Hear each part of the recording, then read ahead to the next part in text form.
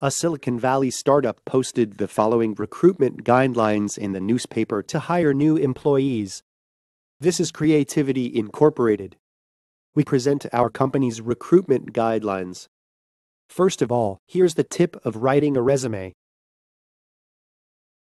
Date of birth, address, educational background, career, certificate, award. Please write without these things. Next, it's a photo to attach on your resume. Face photo is not allowed. Please attach a photo of your brain. The photo must have been taken within the last 1 month. The results were announced a few days later. A young person who sent a resume with a photo of a rugby ball to the company passed. Now we need creativity more than ever.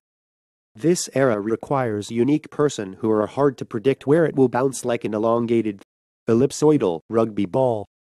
If you send a resume to this startup, which photo would you attach?